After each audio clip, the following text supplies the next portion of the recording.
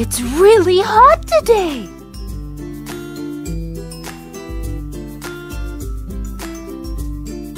Look, Odie! It's so hot that even the water bottle is sweating.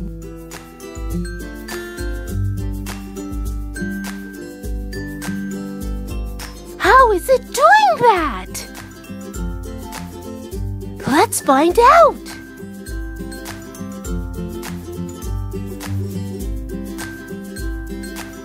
Water is in the air around us in the form of vapor. This means that water is in a gaseous state and its molecules are far apart.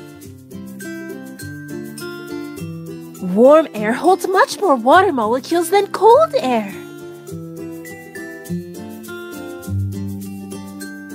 When water vapor in the air comes into contact with something cool, like a glass full of ice-cold water, the water molecules slow down and get closer together, turning the water vapor gases back into liquid droplets.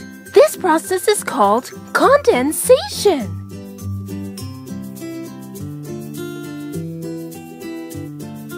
Bye, Odie!